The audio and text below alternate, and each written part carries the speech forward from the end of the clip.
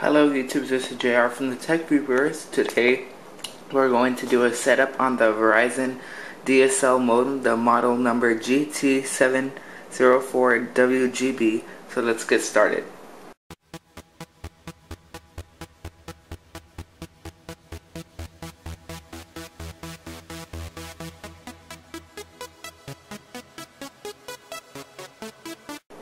So the first step you need to do is get your little handy top device that you simply place a cell where you're going to place your product at, or your modem as I should say, and face it downward like so, like this. Once you do that, you set it where you want to. You want to find your DSL Ethernet cord and connect it from the modem from your computer, or if you have Wi-Fi. So let's plug this in now. So you plug it into this end of the jack and run it across where you're going to, and simply plug it in to your notebook. Once you have that, you want to get your DSL cord and plug it from here to your modem plug. So or your wall jack. Okay, so let's do that. So plug that in there.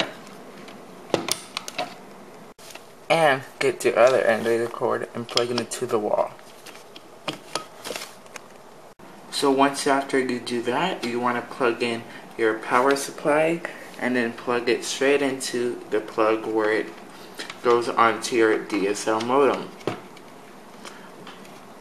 Once you plug that, you want to grab this end and plug it into the wall jack like you would normally do on a other kind of device. So let's take out my older modem, plug this one in, and once you have that, you will now see your DSL lights blinking and configuring itself. And what you want to know, once it's activated, all your lights are going to be solid, and then you would be able to use your device. So thank you for watching, and this is a Desert Tech, a video, JR from the Tech Reviewers, and don't forget to watch the next upcoming videos we have. It is two Virgin mobile phones, and I hope you come later, and don't forget to click the subscribe button. Thank you.